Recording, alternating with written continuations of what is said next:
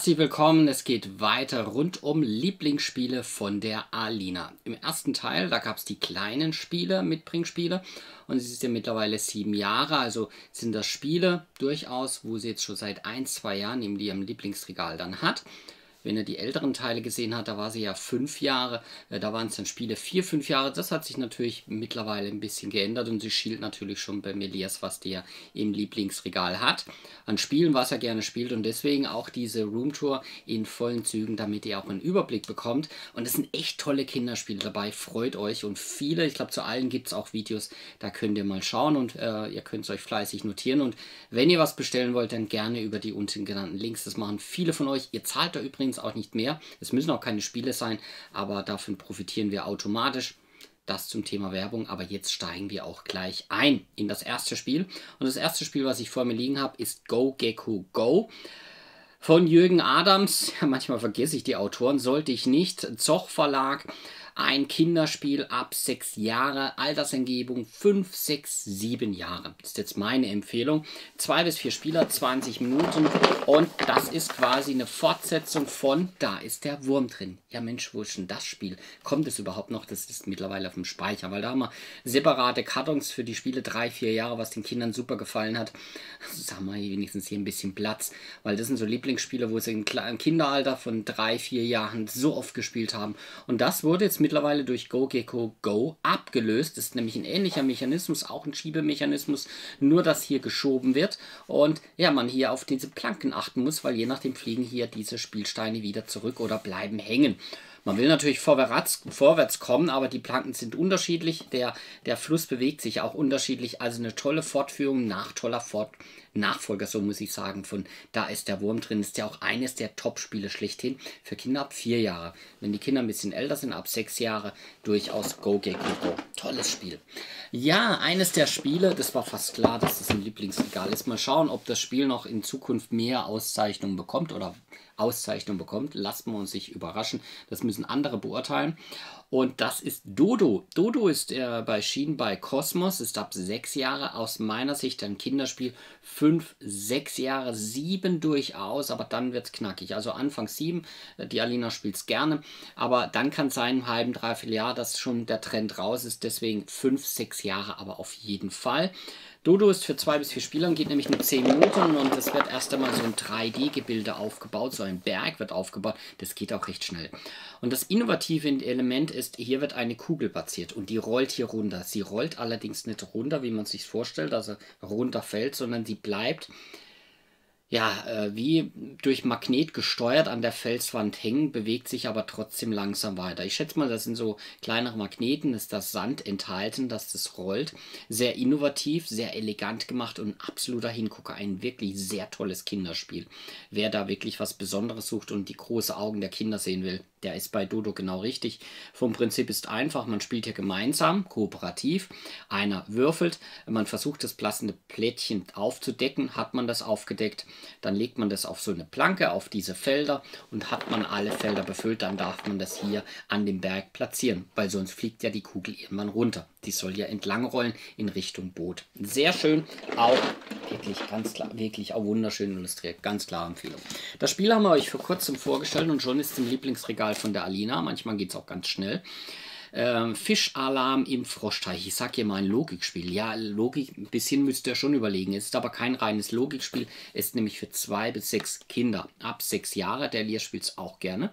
Haben wir auch ein Video dazu gemacht. Und ich finde es ein tolles Kinderspiel für 6-, 7-Jährige auf jeden Fall. 5 durchaus, wenn sie ein bisschen geübt sind, aber 6 Jahre, das passt auf jeden Fall. Können dann das Video reinschauen. Ein wirklich schönes Spiel, wo es darum geht, seine Frösche auf die andere Seite zu bringen. Allerdings der Fisch stört uns, der will uns fressen und je nachdem können wir auch die anderen Frösche oder Mitspieler, keine Mitspielerfrösche, aber kleinere Frösche Huckepack nehmen, um schneller ans Ziel zu kommen. Wirklich toll gemacht, schaut es euch an.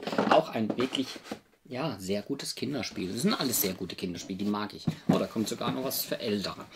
Jumpkins. Jumpkins ist ein Spiel aus dem Hause Hoch. Steht ab 8 Jahre drauf.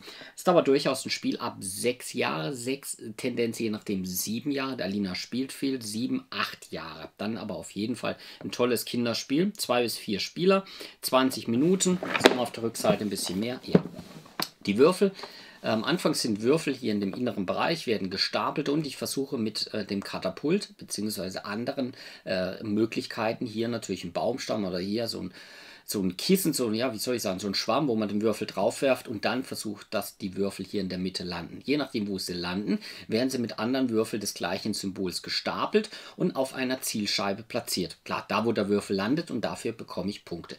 Geht recht schnell und deswegen ab 8 Jahre ist aber auch durchaus was für Jüngere. Das nächste Spiel, ja, da bin ich so ein bisschen gespalten, was das Spiel angeht. Steht ab 14 Jahre drauf, ist eher dem Kickstarter geschuldet. Ist aber ein Spiel, das kriegen 6, 7, 8-Jährige, 9-Jährige durchaus hin.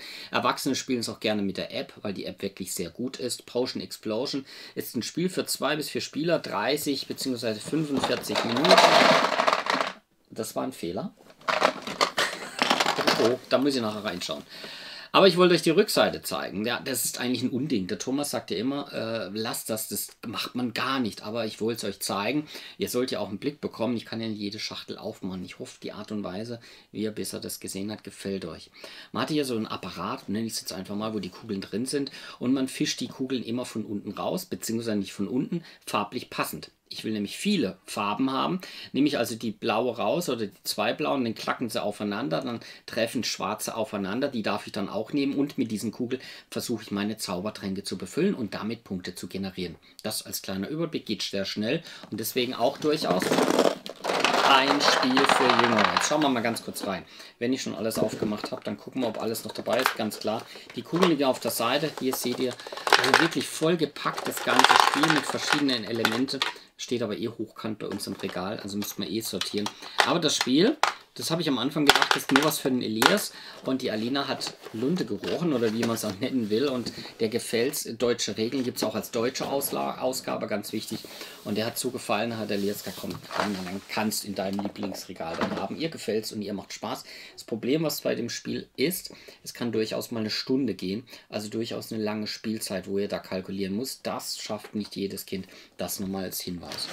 Catan Junior darf natürlich auch nicht fehlen. Wir fangen jetzt demnächst auch an mit dem klassischen Catan.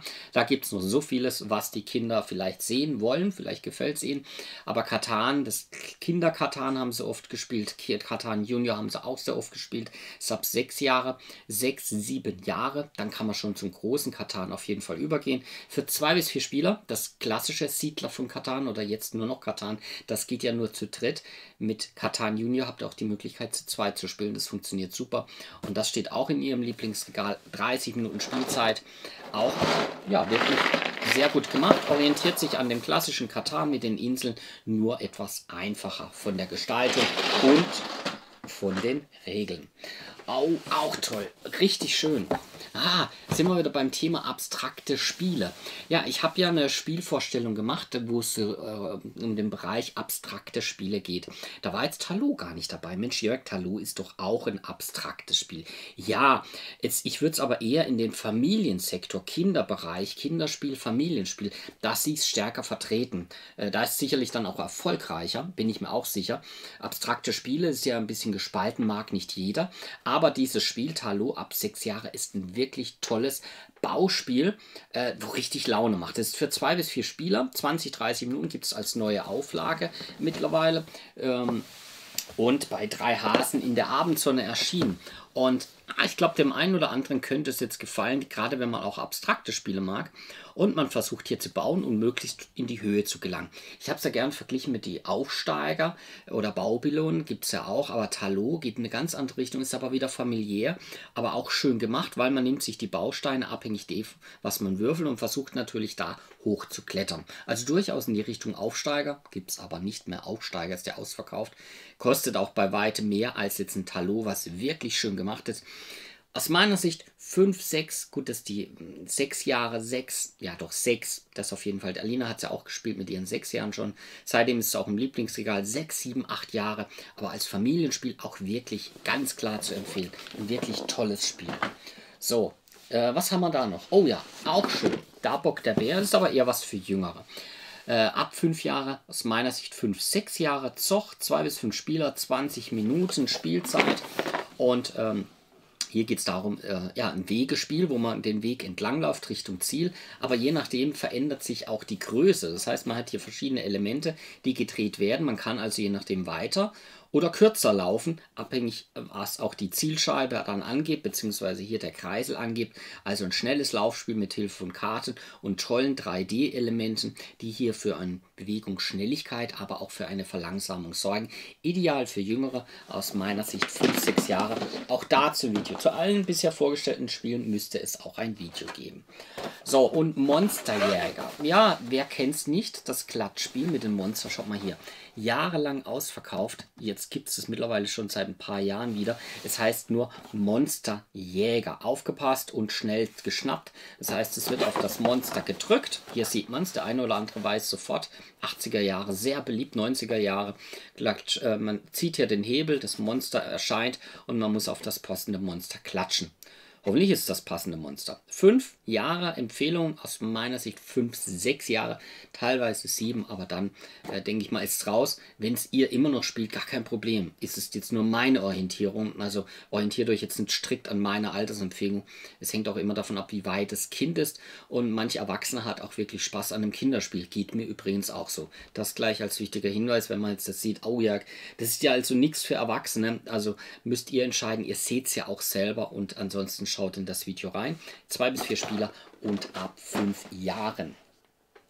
Ja, Stone Age, nein, das Kinder-Stone Age, auch sehr beliebt, ab 5 Jahre. Und das ist ein Spiel, wenn man sagt, die Kinder sind schon fit für ihr Alter, weil 5 Jahre schon klasse, aber Tendenz je nachdem 6 Jahre, 7 Jahre und wollen einfach ein bisschen mehr Spieltiefe. Hans und Glück hat so ein Spiel gemacht. Für 2 bis 4 Spieler geht 15 Minuten, man sammelt, man versucht Aufträge zu erfüllen, abhängig vom Würfelwurf agiert man sehr schnell, durchaus also ein bisschen anspruchsvoller, aber da gibt es auch Kinder, die wollen auch ein bisschen mehr, ein bisschen tiefer ins Spiel einsteigen und dann ist Stone Age genau das Richtige. Oder ihr greift dann später gleich zu Stone Age, dem klassischen, das ist ja ab 8 Jahre. Oh, Dragon Draft, auch ein wirklich tolles Kinder-Familienspiel. Die Grafik ist ein bisschen kindlich, es ist aber ab 8 Jahre. Ich habe mir das gedacht, im Rahmen der Familienspiele vielleicht nochmal separat, aber es hat ein kindliches Cover. Das meint man eher, das ist dann eher was für Kinder.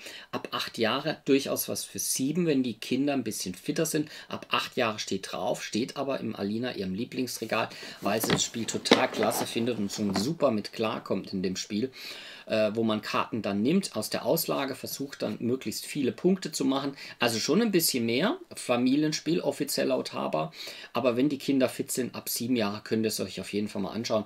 Jedenfalls schaut ihr auch in das Video rein. Und dazu gibt es ein Video von uns. Könnt ihr auf jeden Fall anschauen. Damals, ja, Spiel des Jahres, übrigens das aktuelle Spiel des Jahres, Kinderspiel des Jahres, Speedy Roll ist bei der Alina gar nicht im Regal, weil das ist ab 4 Jahre, 4, 5 Jahre. Da ist sie raus, hat sie auch gesagt, der Elias auch auf jeden Fall. Deswegen ist es nicht in ihrem Lieblingsregal. Aber das damalige Kinderspiel des Jahres, das mag sie immer noch, ist nämlich ab 6 Jahre. Tal der Wikinger, ein Spiel, wo gekegelt wird für 2 bis 4 Spieler.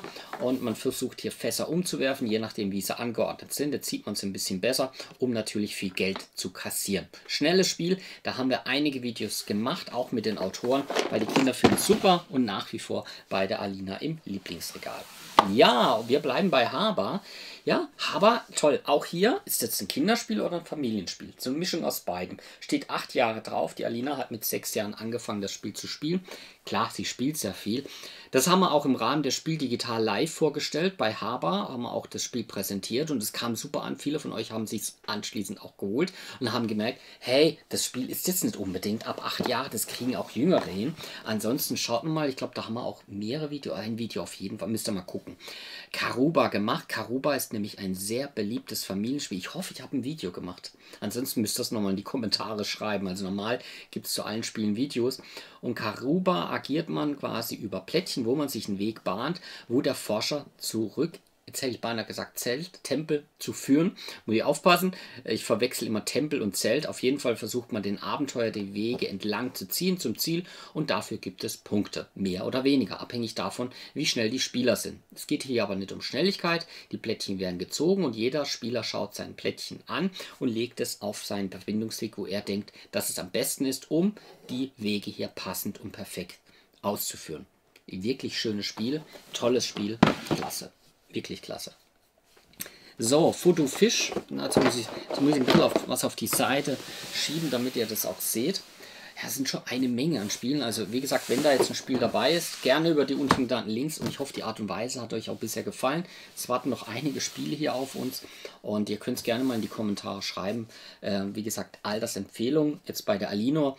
Die Alina ist jetzt 7 Jahre geworden und das ist quasi Lieblingsregal 6, 7 Jahre. Das nur mal zwischendurch nochmal als Hinweis. Fotofisch, eigentlich ab 4 Jahre, aber die Alina mag es. Fotos zu schießen, da merkt man wieder, ja, das können auch Ältere durchaus mitspielen, ältere Kinder. 4 Jahre, aus meiner Sicht 4 bis 6 Jahre. Bin mal gespannt, 7 Jahre wird es langsam kritisch. Noch steht es bei ihr im Regal. Logis hat wunderschöne Kinderspiele. Vertrieb Pegasus, 2 bis 4 Spieler, 15 Minuten.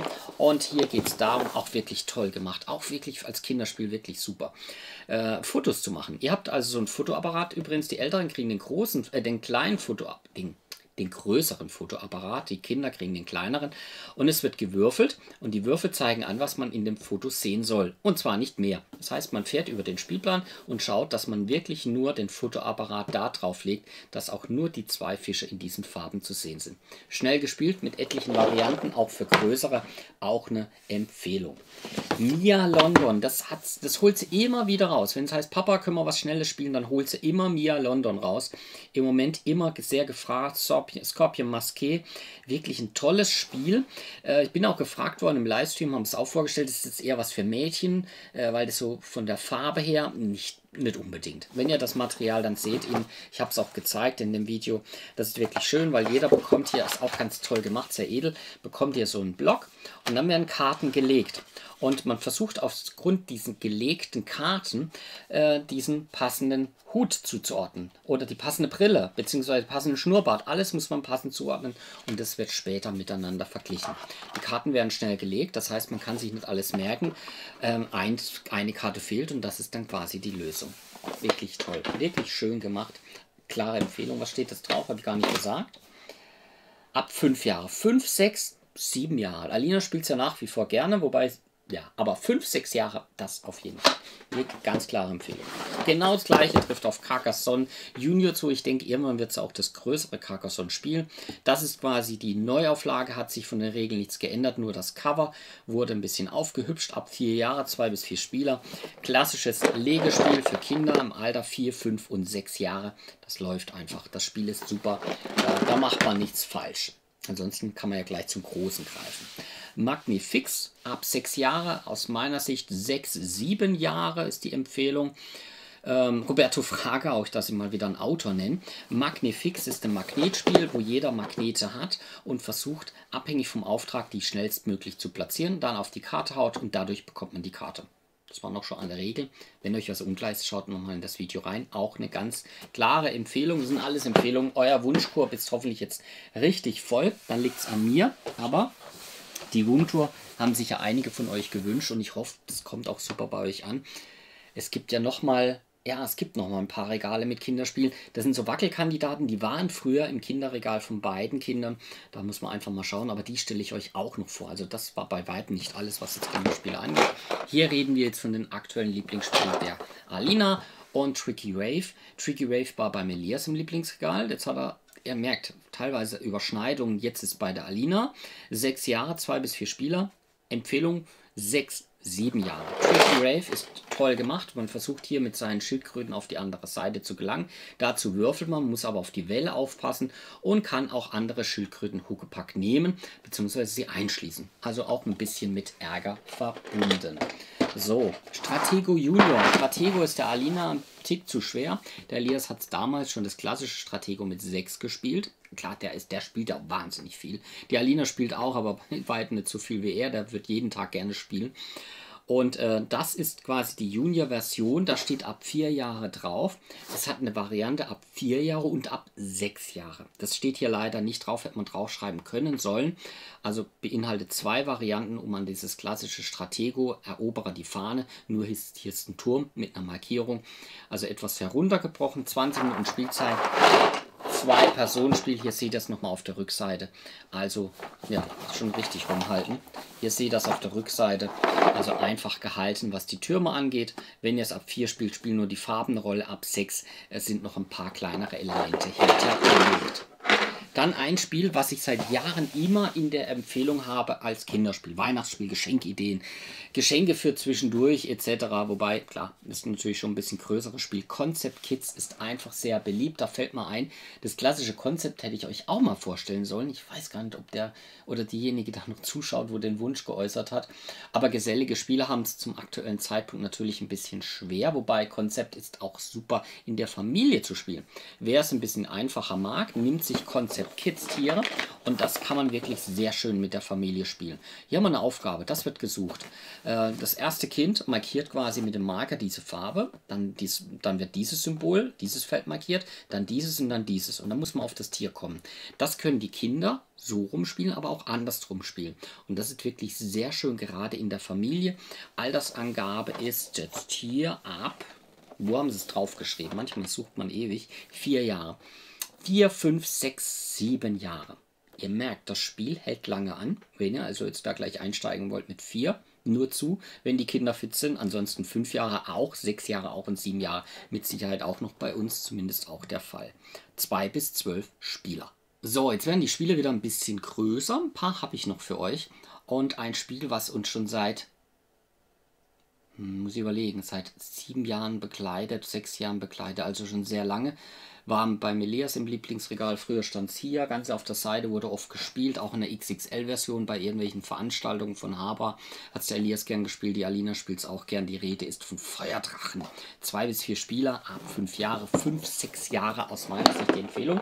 Auch so ein Spiel, wo ich mal gespannt bin, ob es das nächste halbe, dreiviertel Jahr noch bei der Alina im Lieblingsregal ist. Mit 7 Jahren, klar. Da schaut man schon nach anderen Spielen, aber auch richtig toll mit diesem Vulkan und mit diesen Edelsteinen, die auf der Seite liegen und die Drachen wollen die Edelsteine einsammeln und immer wieder, in dem Fall werden praktisch neue Steine ausgespuckt. Naja, so schlimm ist es nicht, es wird halt rausgezogen, aber das ist wirklich wunderschön illustriert, ein schönes Drachenspiel ab 5 Jahre, also Empfehlung 5, 6 Jahre.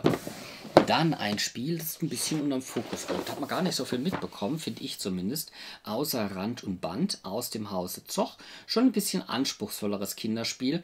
7 Jahre steht drauf, 6, 7 Jahre aus meiner Sicht. 6 Jahre durchaus, wenn Kinder ein bisschen fit sind. Alina hat es auch mit 6 angefangen zu spielen. Und ist für 2 bis 4 Spieler 30 Minuten. Und das ist praktisch so ein Roboter, wo man sich da baut oder erschafft. Mit Hilfe von einem Tableau und der Schwierigkeit und deswegen ab 7 Jahre. Hier sind verschiedene Aktionsfelder, abhängig davon, wo die Würfel landen oder welche Aktion man ausführt, aktiviert man diese Felder auf der Seite. Dadurch wird das Spiel natürlich ein bisschen anspruchsvoller. Man muss versuchen natürlich den Roboter auch passend zuzubauen. Da spielt die Farbe auch eine Rolle und auch die jeweiligen Würfel zu platzieren. Und deswegen ab 7 Jahre ein schönes Roboterspiel für Jung und Alt. Aber Altersangabe auf jeden Fall beachten. Oh, auch ein Spiel, das hat auch schon Jahre auf dem Buckel. Ich weiß gar nicht, kriegt man alle Spiele noch im Handel? Ich habe jetzt nicht einzeln geguckt. Also teilweise sind ein paar neue Spiele dabei, aber auch teilweise ein paar ältere Spiele. Das nur als Info, da müsst ihr einfach mal unten in den Links schauen. Die Helden von Kaskaria war lange Zeit bei Elias im Lieblingsregal, mittlerweile bei der Alina, ist ab 6 Jahre. Meine Empfehlung 6, 7 Jahre. Benjamin Schwer, bekannt für seine Spiele, auch hier wunderschön mit Kartenmechanismus, wo man sich hier bewegt, also hat verschiedene Elemente im Spiel, durchaus ein bisschen anspruchsvoll, also nicht unbedingt was für 5-Jährige, 6-Jährige passt auch und geht echt flott mit Gold, mit Edelstein, also mit Gold, wo man dann sammelt, Karten, wo man beachten muss, wie man sie ausspielt, also durchaus ein bisschen mehr, also ein ganz einfaches Kinderspiel. Oh, super! Zählt zu den sicherlich innovativsten Kinderspielen schlechthin. Kajanak, eine ganz klare Empfehlung. 4 Jahre. Ich würde es auch gerne spielen. Rein Erwachsenenrunden auch ganz witzig. 4, 5, 6, 7 Jahre. Hätte ich mal gesagt, bei diesem Spiel, wobei nach oben keine Grenze. Kajanak ist sehr ungewöhnlich, weil es wird geangelt. Es wird wirklich geangelt. Weil hier baut ihr quasi euren euren Spielplan auf und dazu nehmt ihr einfach ein DIN A4-Blatt, das ihr einlegt. Drüber kommt der Spielplan. Und je nachdem, was ihr bewürfelt, bewegt ihr euch mit euren Eskimos und landet ihr auf dem Feld und dürft ihr hacken. Dann nehmt ihr hier dieses Hackebeil und hackt. Ihr hackt also in dieses Papier, wo drunter ist. Klar, es geht kaputt, ist einfach so. Da braucht ihr für jedes Spiel ein weiteres Papier. Ist aber kein Problem, ist ja ein DIN A4-Papier. Und wenn ihr angeln dürft, dann nehmt ihr einfach die andere Seite und ihr habt so ein Magnet und dann versucht ihr zu angeln in dem Loch. Und vielleicht liegt so ein runder Magnet dann unten, also so eine Kugel unten, wo magnetisch angezogen wird, weil das sind die Fische, die ihr bekommt. Wirklich sehr schönes Kinderspiel. Tolles Kinderspiel. Das wird nie ausziehen, so ein Spiel. Und wer es noch nicht hat und Kinder hat, das sollte sich zulegen. Achtet nur drauf auf die kleinen Magneten. Das von Kindern. Also jetzt nicht unbedingt Kinder.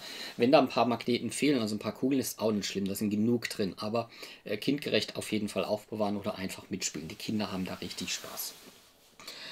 Dieses Spiel begleitet uns auch schon seit vielen Jahren. Bei Elias im Lieblingsregal, jetzt bei der Alina.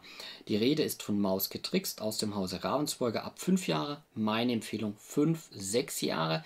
7 Jahre denke ich mal auch. Der Elias hat es auch gespielt mit seinen 7 Jahren sehr oft. Und es ist ein Spiel, wo so aufgebaut wird und die Spieler sitzen sich gegenüber. Es ist ideal auch zu zweit. Es heißt 2 bis 4 Spieler, aber idealerweise zu zweit, weil einer Spieler hat diese Seite, der andere hat diese Seite und da werden die Karotten rausgezogen. Man versucht natürlich die passenden Karotten zu ziehen, Farben zu ziehen, so muss ich sagen. Aber der andere Spieler passt auf und hofft natürlich, dass er das Spiel gewinnt. Je nachdem hat er am Anfang das ja unterschiedlich platziert. Schönes Spiel, ein Spiel unter der Erde, auch wirklich hübsch gemacht. Ich drehe es vielleicht nochmal um, dann seht ihr vielleicht hier noch ein bisschen mehr. Genau, hier sieht man ein bisschen mehr, wie das aussieht vom Aufbau, wie man beide Seiten von einer Seite und von der anderen Seite drauf blickt. Schönes, bisschen geheimnisvolles Spiel, wirklich auch ein tolles Kinderspiel. Ich weiß jetzt nicht, wie viel Mal ich jetzt toll gesagt habe in diesem Video oder klassisch oder sehr gut, aber tut mir leid, zählt bitte nicht mit. Ich habe mich sicherlich 100 Mal wiederholt, aber das sind einfach Spiele, die sind wirklich klasse, die machen Spaß, die machen auch Erwachsenen Spaß, ist ja auch wichtig, der Erwachsene will ja auch Spaß haben beim Spielen, wenn er mit Kindern spielt. Und das sind Spiele, die kann ich alle durchweg empfehlen und ich glaube, außer das eine, da bin ich mir jetzt nicht sicher, gibt es zu allen Spielen auch Videos. Ich kann immer nur 5 verlinken. Je nachdem habe ich auch andere Playlists verlinkt, dass ihr noch ein bisschen Blick über den Tellerrand bekommt. Aber dann müsst ihr es euch einfach notieren und könnt in die Einzelvideos reinschauen oder ihr schaut gleich und seid gleich überzeugt, weil die kann ich alle blind empfehlen. Die sind wirklich super. Und da sind jetzt wirklich Spiele dabei von 4 Jahre, habe ich gemerkt, durchaus bis 7, 8 Jahre. Also durchaus eine bunte Vielfalt. Ansonsten müsst ihr in die alten Toplisten noch reinschauen, wo ich auch Spiele erklärt habe, wo die Kinder natürlich jünger waren, wo es natürlich auch solche Roomtouren gab. Da waren die ganzen Kinderspiele noch hier in der Wand. Aber das war es noch nicht mit Kinderspielen. Da stehen noch 1, 2, 3 Teile könnte es noch geben. Mal gucken, 4 Teile. Also ihr merkt, da wartet noch einiges. Wir ziehen es durch. Das war jetzt, oder ich ziehe es durch. Das war jetzt ein Überblick, was die Alinas Lieblingsspiele angeht. Im nächsten Teil geht es auch um Kinderspiele, die mal in ihrem Lieblingsregal dann waren, beziehungsweise beim Elias, weil da warten noch einige. Wer war es? Habe ich da jetzt noch? Spinderella, alles Top-Kinderspiele. Die waren alle im Kinderregal, Lieblingsregal vom Elias und von der Alina, die sind aber dann ein bisschen rausgewachsen. Also über den Tellerrand schauen ist vielleicht für den einen oder anderen sicherlich auch interessant. Dann bleibt einfach dran. Ich freue mich auf eure Kommentare, auf eure Rückmeldung, ob euch die Art und Weise gefallen hat. Und ansonsten, wer noch kein Abo hat, der klickt oben drauf. Bestellen könnt ihr über die unten genannten Links. Und ansonsten wünsche ich euch eine gute Zeit, spielt was. Und das wird wieder ein weiterer umfangreicher Teil der Roomtour. Ich sage Tschüss, macht's gut und bis bald.